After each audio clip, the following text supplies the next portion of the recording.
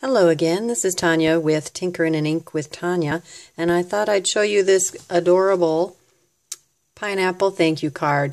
This is using the new background stamp, pineapple, and as you can imagine it's pretty large, and because I like to be able to ink the top and the bottom parts separately, I actually cut mine apart.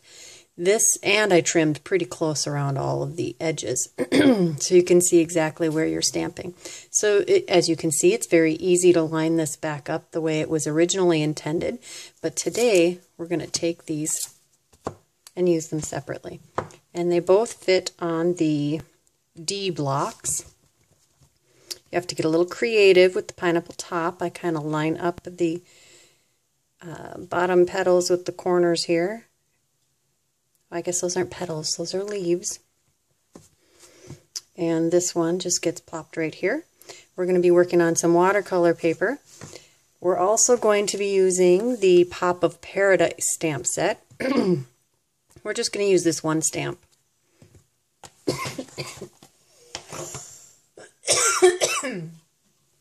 The paper we're going to use is watercolor paper. This is a 5 1/4 by 4 inch piece. This is a piece of Whisper White for the inside of the card. And this is for the banner. That is Whisper White, just a scrap out of my scrap bin. This is Delightful Dijon. Sorry about that, had to pause for a coughing fit. So this is a Delightful Dijon card base, which is 8 1/2 by 5 1/2. Scored at 4 1/4. So we'll just fold that and use our bone folder.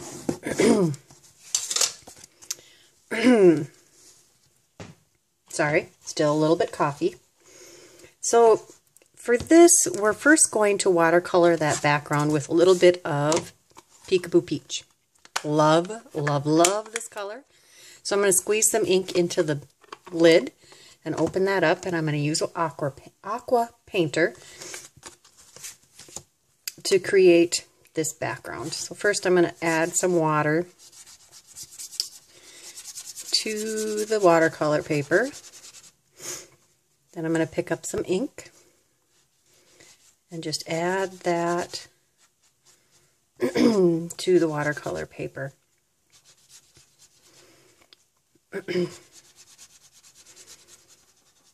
We can move that ink around, dilute it out. And if you find it's too strong for what you're intending, you can always take a rag or a paper towel or something and dab off some of the excess color, which I'm going to do now.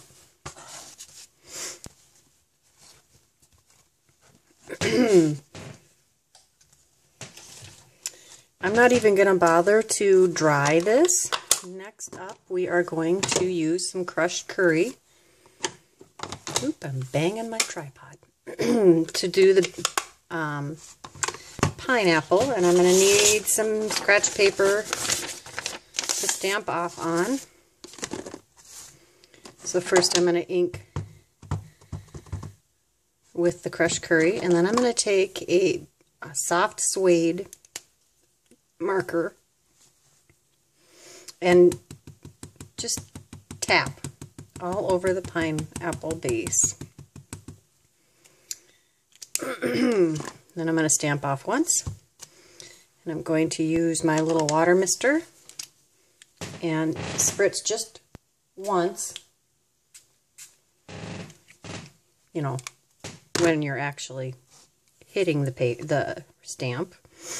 And then I want to be pretty close to the bottom, otherwise it won't all fit. Let's make sure the pineapple's going in the right direction. And hold it there for a few seconds while that absorbs into the watercolor paper. And while we're at it, we're going to do it on this piece also.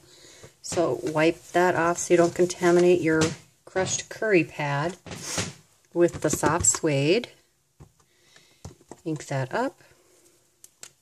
Tap again. Stamp off once.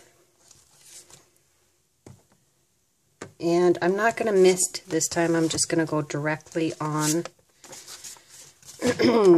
this piece. Just kind of in the lower corner. Again, making sure you got the right end up. And there you go. There's the pineapple base. Next we'll move on to the top, which we're going to ink with Wild Wasabi.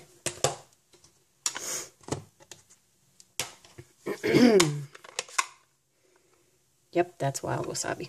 Had to make sure. Sometimes I grab the wrong color. Ink that up nice. And you can add this or not. It's up to you. This is the Emerald Envy. I'm just going to brush some color variation onto the leaf. I'm going to clean my marker. Stamp off once. And then let's just do this fella first. What I kind of do is line up the base of the greenery with the top center 3 parts there. Oh, got a little gap there. It's all right. So clean that again.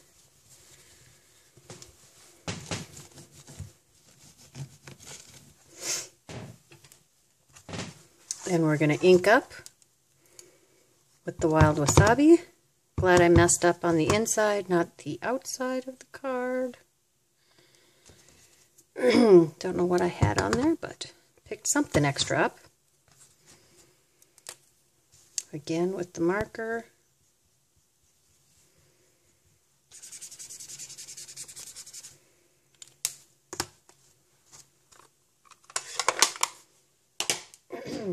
Stamp off.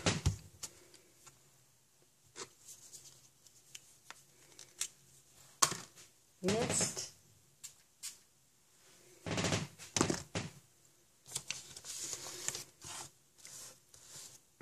Let's do a better job of lining this up. Maybe a little overlap is not a bad thing. Let that sit for a few seconds and absorb. Maybe we could have misted that just a little more. That's okay. We're going to add some Wink of Stella to this also, which is what we're going to do next. Sorry, I have to clean my stamps in between, otherwise I will make a mess.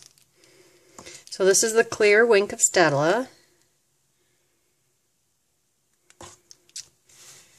And we're just going to use this to add some sparkle to the whole pineapple.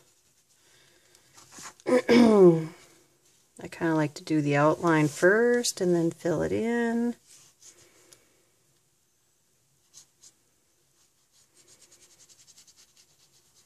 I've refilled this with water like 3 times already and it still gives a ton of shimmer. Kind of works like an aqua painter. On this watercolor paper, it smooths out some of the color and adds that wonderful shimmer. This card just needed a little boost, so we did a little shimmer. Oops, outside the line.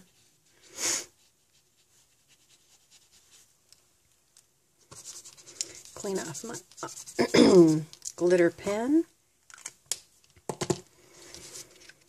And the next step is I need to stitch around the outside of this. So I'm going to pause that while I do that. Alright, that's all stitched up. You certainly don't have to stitch. That's just something I really enjoy doing. I love the look of stitching on a card. So most of my cards have the stitching on it. I just don't feel like they're finished without it. Next up, we're going to do the thank you from Pop of Paradise. And we're going to use the Archival Black ink. And since it's a linen pad, you can do the little wiggle. Wiggle, tap, tap is how I do it. And then we're just going to stamp this on a scrap of Whisper White paper. Hold it there for a few seconds, let it absorb really well, and pick it up.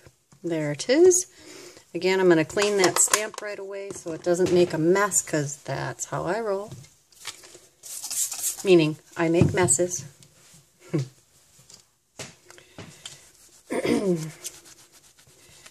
And that is just some simple green. That's what I dilute that out and use that. Now I've got another really cool product. This is not Stampin' Up. This is Dies by Dave. He actually makes dies that cut out a lot of Stampin' Up images. Love these dies. I mean, look at that. How cute is that? So I'm going to die cut that. I have my magnetic plate here and a really used cutting plate. So I'm going to line those up and I'm going to cut that out with the die cut machine. Hang on. So I have die cut that thank you out of the Whisper White. We'll pop that out. And put that away.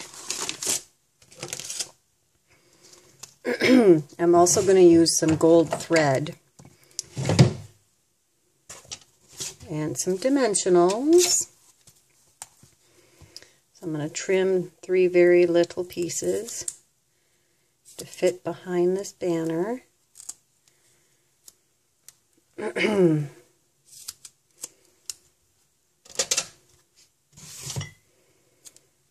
then I'm going to make a little nest of gold thread.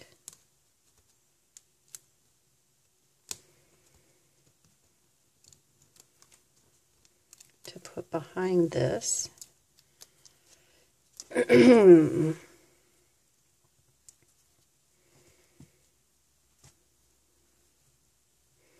So I'm just going to wrap this around 3 fingers here a few times. Snip it off. And take my little nest here and plop it on top of the dimensionals. I like to tuck the ends in. I don't like my ends showing.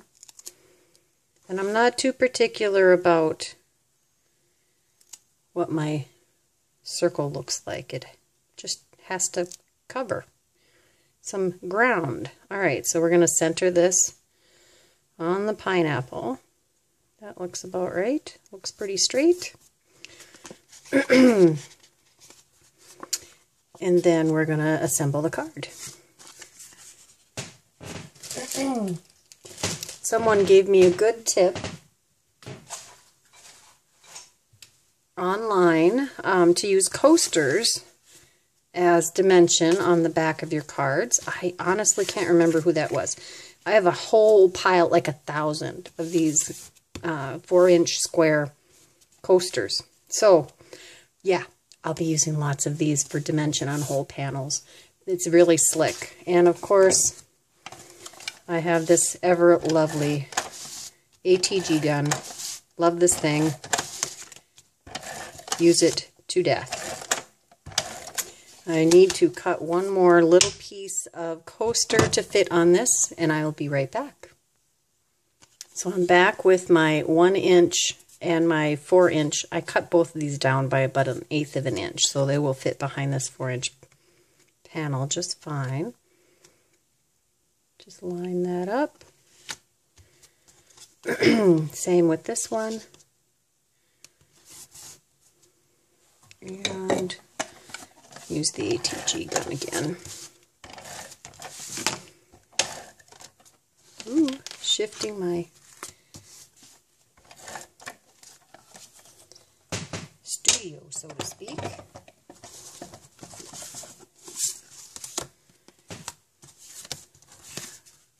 Find the bigger half, that would be this side.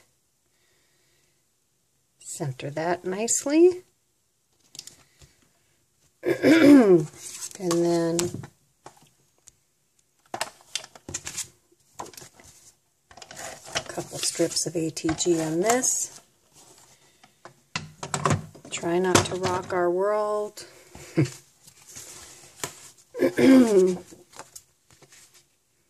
And there we have a completed card. Check out my blog for more details. I'll have a list of all the supplies I used and links to Dies by Dave also. I hope you enjoyed this, and you'll come back for more.